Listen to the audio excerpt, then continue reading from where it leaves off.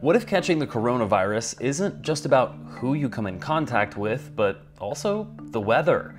Doctors from the University of Maryland rushed to release pretty remarkable findings, highlighted with the bright green stripe on this map.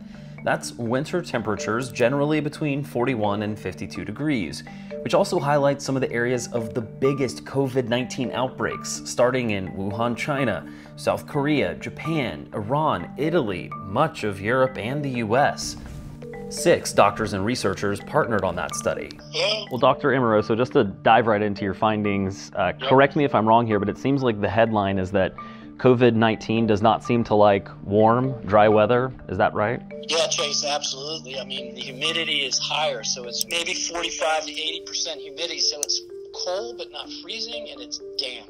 Think Seattle, the Bay Area, lately Chicago, New York, or Boston, all home to large outbreaks. So that kind of begs the question of where in the US might still see the kind of weather the coronavirus likes the most. This is the studio at NBC Washington, where I asked meteorologist Amelia Draper to look into some long-range forecasts. Amelia, what'd you find? Well, so far March nationally, for the most part, has been running above normal. And according to the Climate Prediction Center, for the rest of the month, April and May, the areas in orange will likely continue to see temperatures running above normal.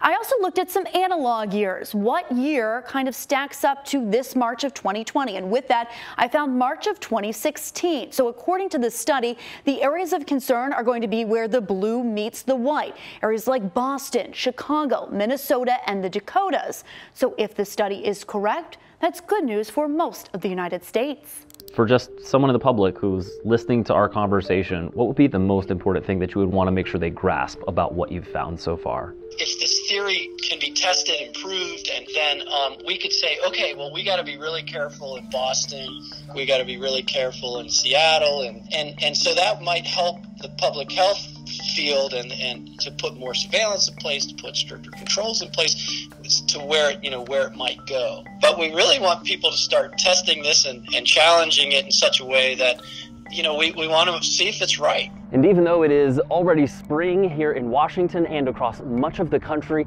doctors still want you to take precautions against the coronavirus because they say this is just a preliminary study.